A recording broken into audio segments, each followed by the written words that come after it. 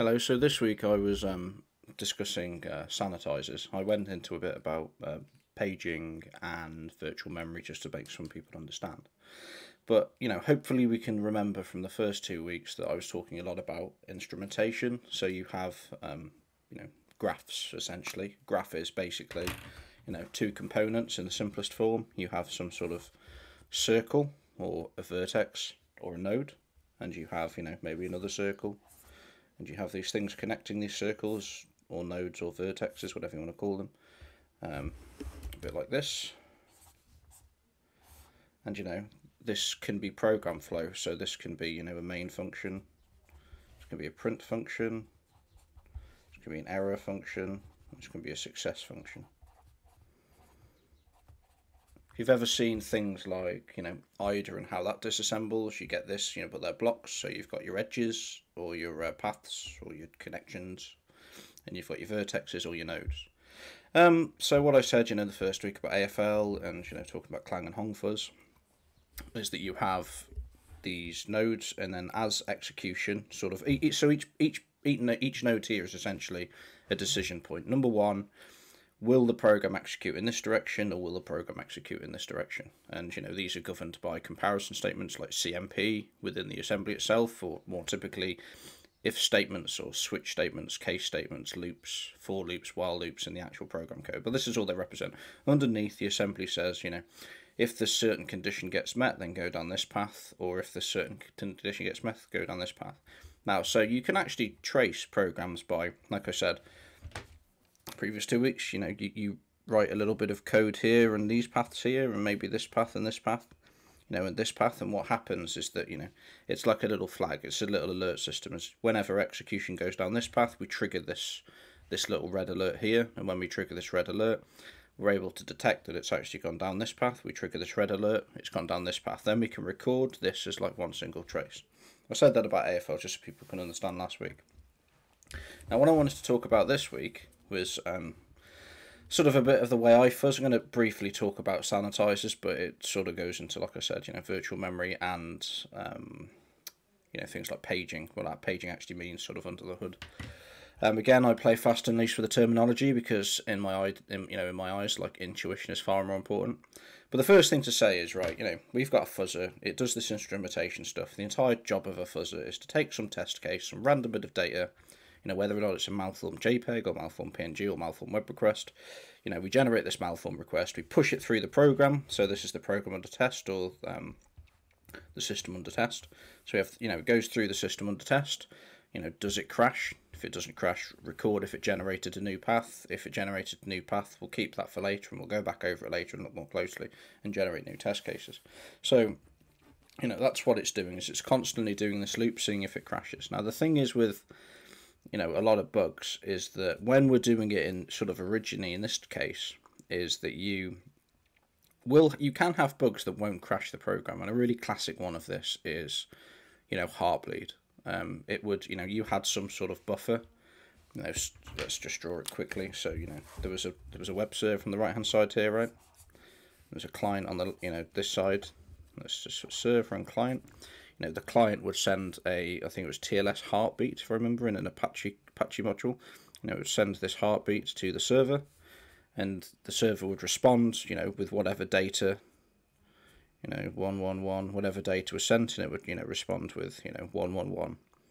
So the server, all it sees is it gets some data and it just responds with that data. And the client says, oh, that's the same data I sent, therefore I know it's still there, the server's up and working. Now there's a bug in this where if you specified within the data packet here, so in this case we've only sent 3 ones, but typically you get what's called things like type length value parsing is a really typical one, or protocols have this notion of how big something is.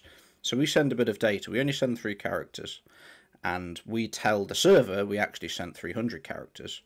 The mistake is that the server didn't turn around and go, hang on a minute, you're saying that you sent me 300 characters, but you've only sent me 3 characters. It didn't do that. It just believed whatever the client would say. So it would turn around and send, I send 3 characters. It says, it's a size of 300 characters long. So the server sends me back 297 characters back. Now, what that had in, in like the heap memory is you had some buffer, and at the beginning here, this was the 3 characters. Let's just say 111 that we sent to the, if we sent it from the client to the server, that was the thing in this. Remember, this is in server's memory. This is in the server's memory. And, we send these 1, 2, 3 bytes in, 111, and we tell the server, actually, we sent 300 bytes.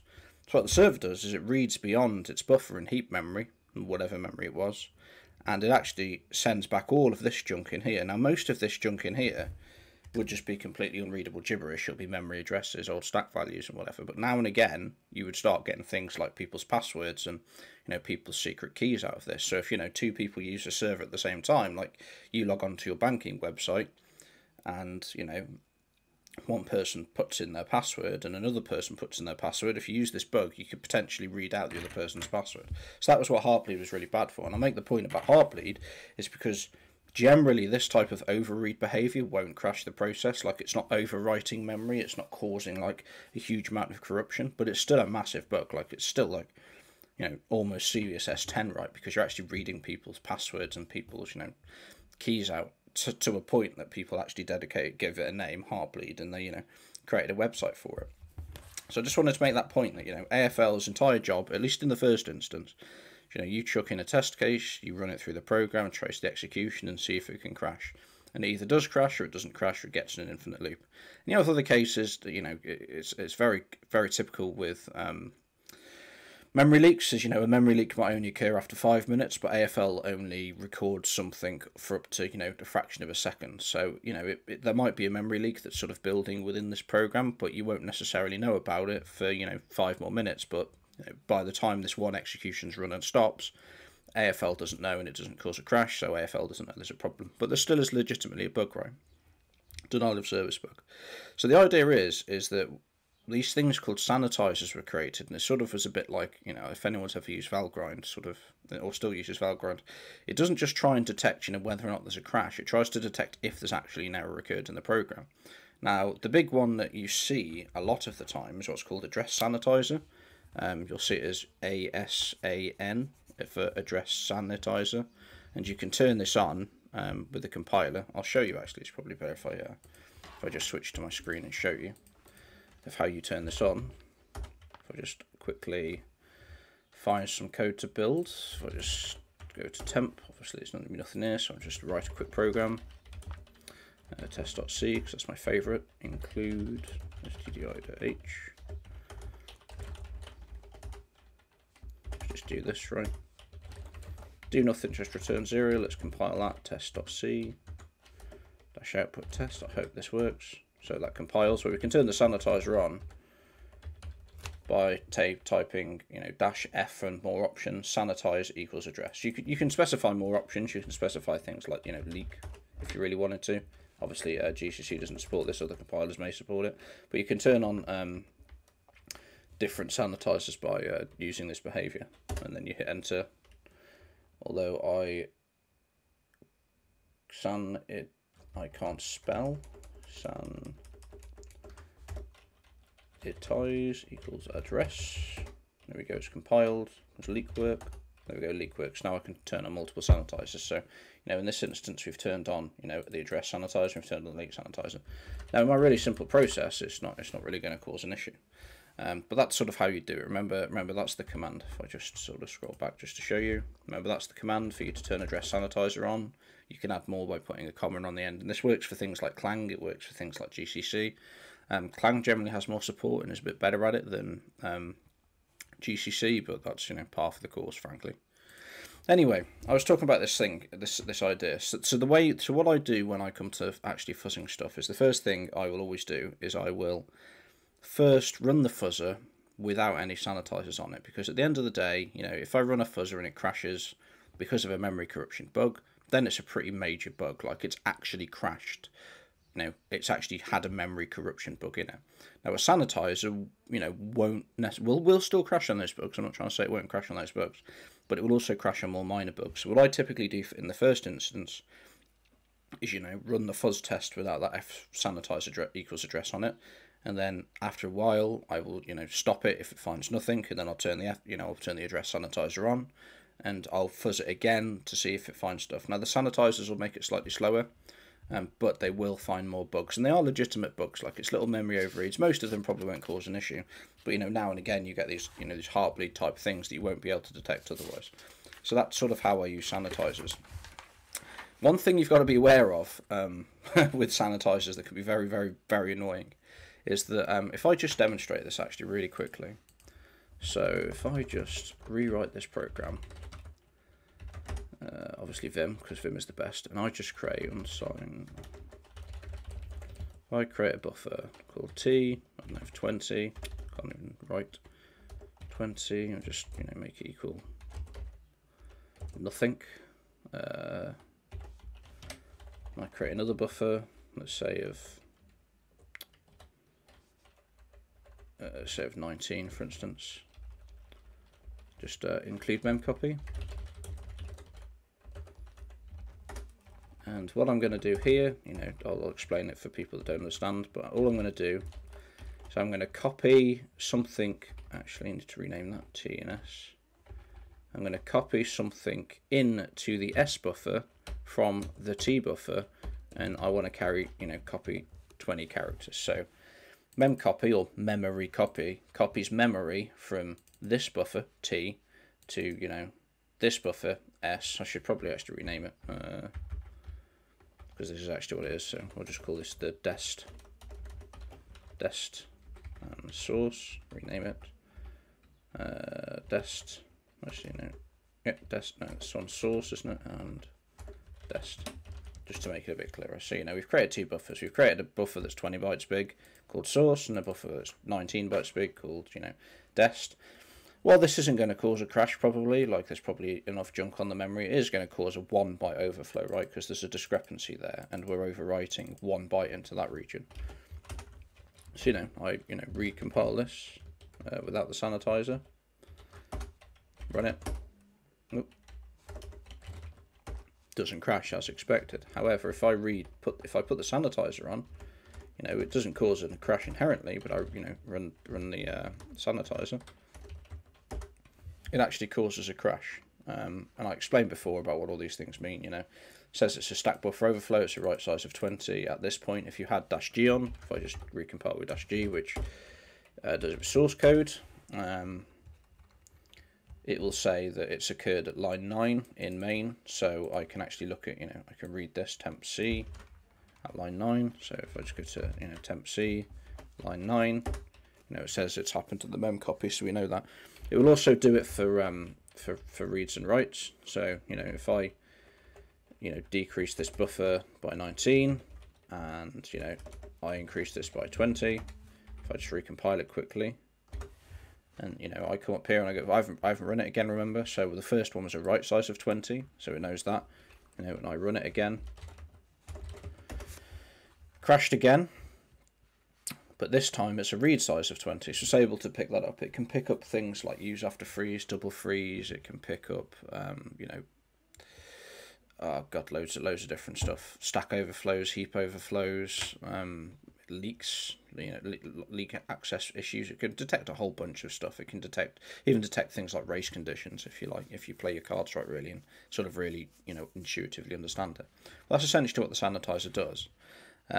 What's really annoying about this though is because the fuzzer picks up smaller bugs, what you typically find happening is you'll let's say this is a program, and this is a program that's got a bunch of bugs in it. If it's bad software, I'd expect a few major bugs in there and lots of little ones. So this is why I don't run the sanitizer straight away. So let's say, we've got 2 bugs in here, this one and this one. They're, full on, stack overflow bugs that, will allow us to write a full on, remote code execution exploit. However, there's also, a few other smaller bugs, as I've drawn the triangles here, that, won't crash the program, but if the sanitizer is enabled, will crash it. So if, let's say I started this with the sanitizer on, I fuzzed it, it would crash on these bugs here. Now, eventually, after enough time, and we fixed all of these small bugs before we get to these big bugs, remember, because the execution flow in this case goes from top to bottom. We first need to fix all these little bugs, which, may not actually be that bad, before we can figure out these bad bugs. Now, the way you want to approach the situation is fix the worst things first. So what I do is I fuzz without the sanitizers to not trigger these smaller bugs. You know, trigger these bigger bugs if they exist. Not saying they do, but you know, to give a better effort to trigger these, but bigger likelihood to trigger these bugs. And then after that's done and those big bugs are fixed, rerun the fuzzer, and then you should see a lot of these other things pop out. But that's the sort of general method I take. Now the other thing I explained with these notes is I sort of started going into the notion of virtual memory. So the first thing I said, and you know, sorry for any electronic engineers out here, but this I just wanted to make people sort of grasp the concept a little bit. Is a RAM chip, or a RAM card or slot or whatever, is nothing more.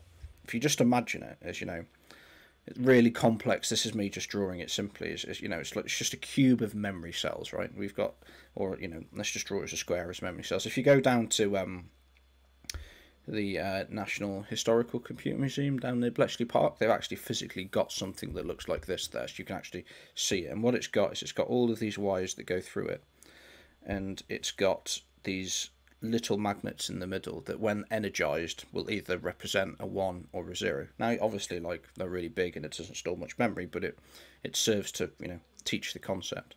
So we've got some square here. This is a RAM chip. And this, let's say I want to make this position here, let's say it's a 0, but I want to, swap it to a 1, I want to store a 1 there.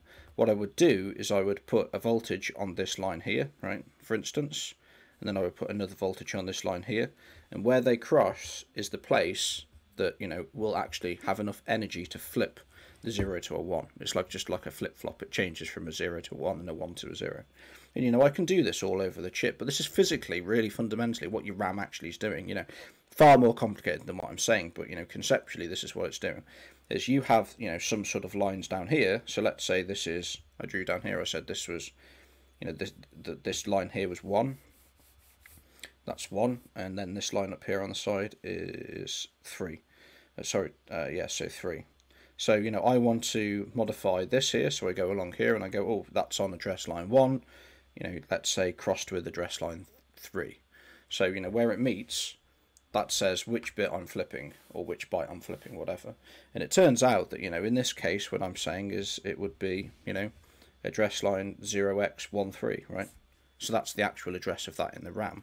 So that's, and you've got a CPU over here that's connected to these address lines and the data lines and a bunch of other really complex stuff in the middle. But fundamentally, that's what you're doing. But the notion of this here, when you're physically flipping bits and bytes in the actual RAM, this is what I call physical addressing, because you're physically changing the bits. So let's have a look at this. So back in day with, computers that as big as houses, this is sort of the way it was done.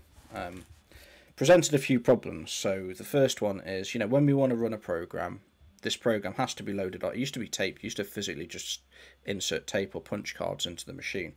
And, the machine would read it, and it would place it at a certain place in, RAM, because that was what your physical drive, right? This tape was your physical hard drive. But either way, feed it into the machine, and it would read it in, and it would place it at a certain position. And, each of these programs would have a different position they'd expect to run. So if I wanted to run these 3 programs at the same time, well, they couldn't run in the same memory location because they'd be on top of each other, and you can't have that because you've got to have pre-allocated spaces. So I say for the first time, this first program I load at 0x00, the second program I load at 0x10, and this third program I load at 0x60, right? Let's say it's 256 bytes of memory, goes from 0 to 0xFF in hexadecimal. So, that was all well and good for a while, but then some sort of problems started occurring. Just sort of come here. So the first one, if I just draw it, the issue is that, number one, what happens if you accidentally load 2 programs at the same time? Well, they can't run at the same time, but then that means that you have this problem, and obviously you can only run so much stuff in memory.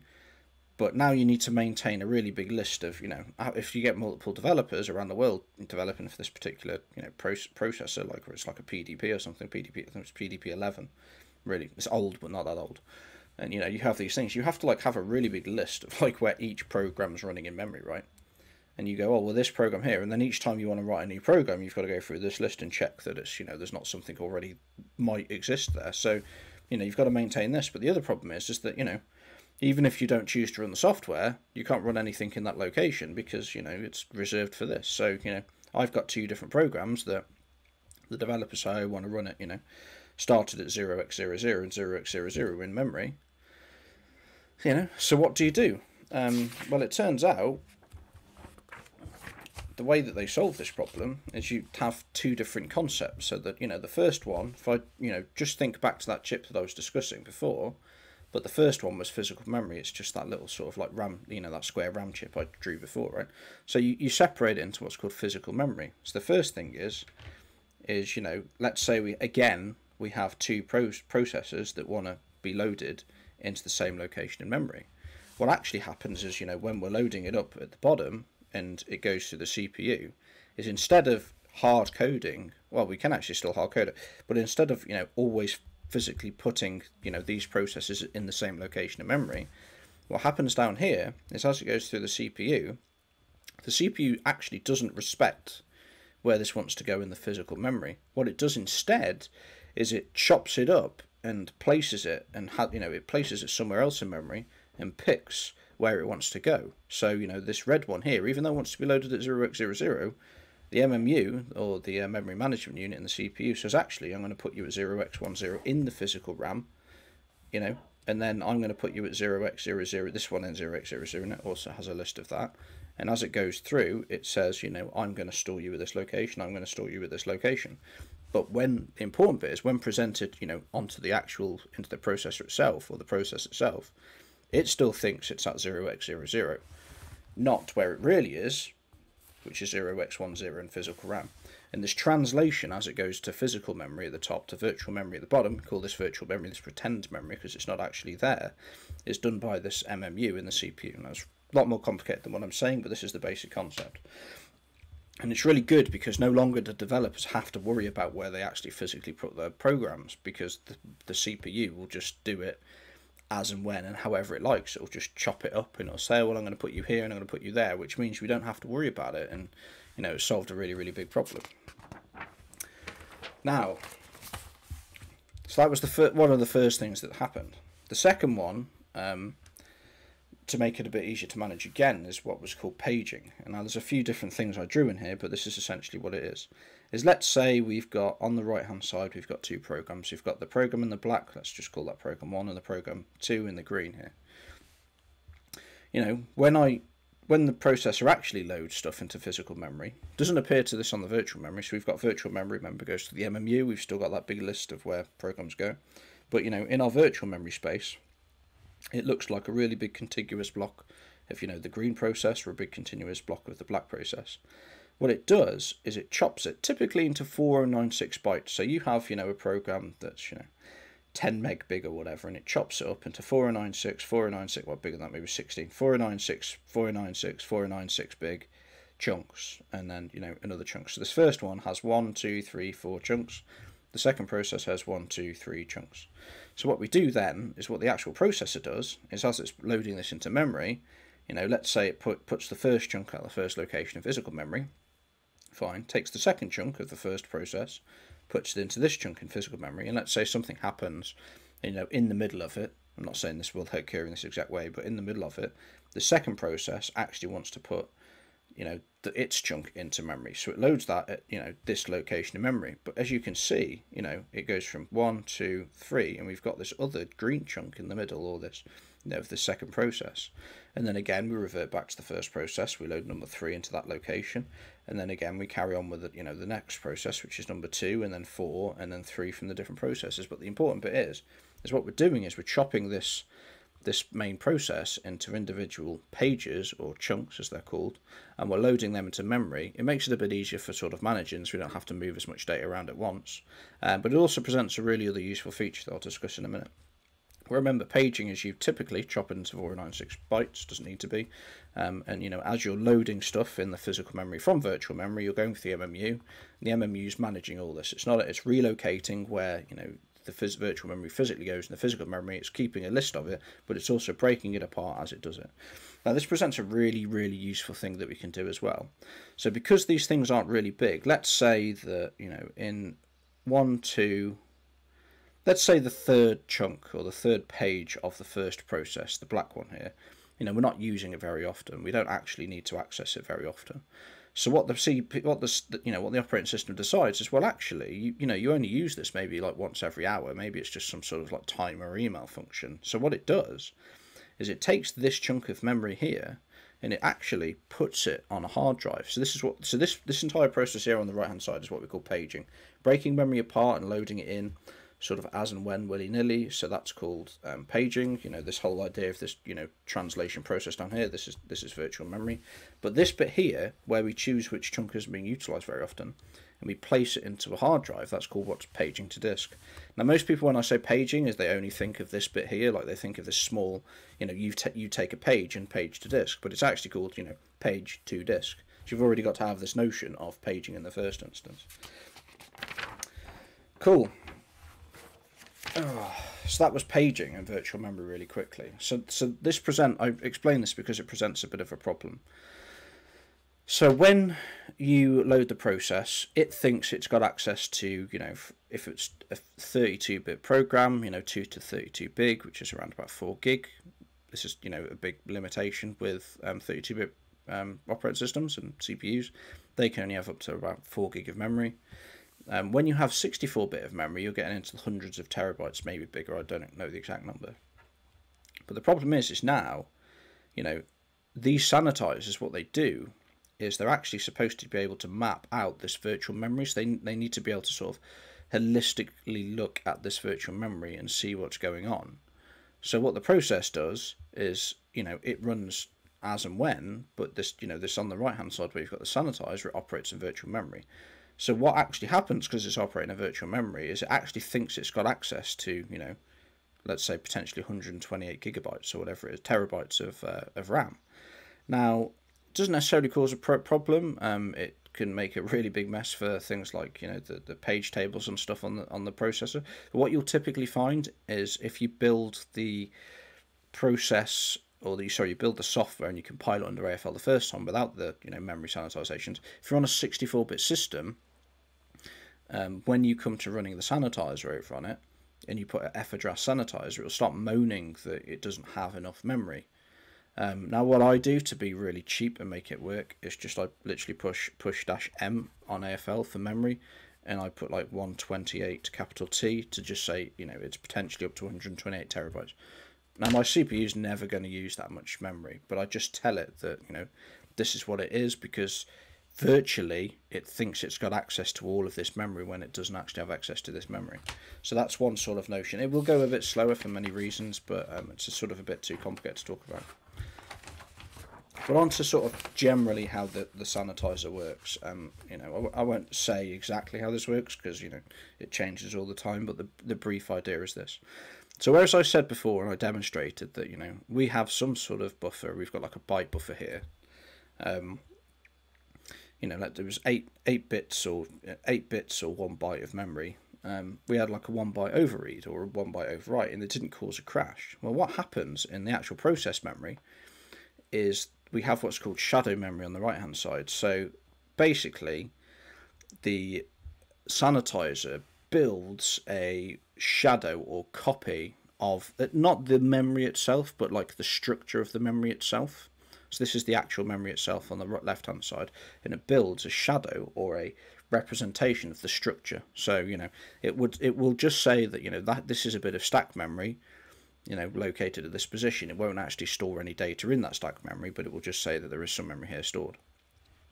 And in the shadow memory, it keeps track of it. It's just like a tracing tool, and it generally puts these sort of what we call guard pages or guard things on the outside. So this green thing in the middle is the representation for our actual underlying buffer, and on each side here we put these 2 guards on each side that say if anything ever reads or writes into this location or something happens, trigger a crash. So whereas in this case here, it wouldn't have crashed into just normal process memory because we've put this notion of a sanitizer shadow memory here. If we read or write outside those bounds, even by 1 byte, it'll actually crash. It will actually crash the process, and it will do a display because it's actually marked out the structure of this memory. It doesn't actually record. Like I said, it doesn't actually copy the memory. And physically, let's just draw this, and let's just draw like a heap or something, or we'll draw a stack, right? So this is a stack. This might be your first variable stored, this might be your second variable stored, your third variable stored, fourth variable stored, and this is actually how your process will still run. But at the same time, you have a copy of the structure that says, here is, the first bit of that buffer, the second bit, the third bit, and each time it puts these little guards in between it to recognise whether or not you can actually read or write into that location.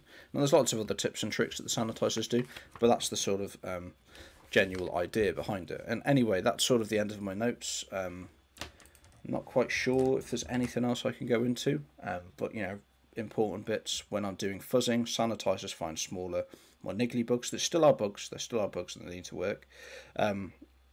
They will cause the process to crash more often, generally. But like I said, my approach is fuzz under something like AFL first without the sanitizers, then go back once those bugs are fixed. It might take a while, but at least you fix the major bugs first. Go back again. You'll have some issues, potentially with some virtual memory problems and 64-bit processors, but go back again and, rebuild it, but we rebuild the sanitizers. And one important thing to note before I leave is this is generally a compile time approach. Now, you could argue that you can detect this in, if you've only access to the binary. I mean, that's what Valgrind does, right? It can detect certain things about the program running, and if it exceeds certain memory, there are certain tools. But generally, these sanitizers, you have to compile them in. So you're not going to have as much of granular control with finding bugs in software if you don't have access to the source code. I always recommend when you're looking for bugs, get access to the source code if you can. Generally, I'm not sure this works for everyone, but generally, if someone's not willing to give you the source code for a test or whatever, it potentially means that they don't want to give it you because the source code isn't very good. I've seen that quite a lot. There's a lot of bugs in it, and they know it, so they don't want to give you the source code in the hopes that you can't find the bugs, which I wouldn't say is a necessarily good way of doing it. Not saying it's true for everyone, but I have seen my fair share of that happening. But what's really useful, but still, like, if you want to go after those things that have got more bugs in it, then you're probably going to have more of the major bugs. So, when you're doing the, fuzzing without source code, as I'll explain in the next lesson, you won't be, you won't really necessarily care as much about these sanitizers. And hopefully, if you find major bugs in it and, Windows software, it will encourage people to, at least with their auditors or with their pen testers, to be a bit more open with source code, because at the end of the day, it's far more efficient to do it that way. It's far more quicker, and it's far better for everyone involved, and far cheaper for everyone involved, to take this, more open approach, because, right, black hat guys or, actual malicious hackers have potentially months or years to attack this stuff. And, me as a pen tester or me as a vulnerability researcher is only paid for a week. So, like, I've got to reduce that years long of work into 1 week and try and do the same as, a potential malicious attacker could have. And one of my favourite things that people say to me is to go, I'm not giving you the source code. I'm like, well, so I can pretty be sure that there might be some bugs in it because you won't give me the source code. Because, how will, if this is the approach you've taken with all of your developers, with all of your people pen testing, then number one, they've just not been able to find the bugs in it yet because, a lot of people can be quite obstructive, or they're just scared that their source code is really bad. And, I've seen both cases, and, each time we found malicious bugs in it. We've exploited the bugs without access to the source code, which has been really nice. Anyway, just wanted to give you that on the notes. I will upload the notes at the same time, but that's just one I wanted to go through.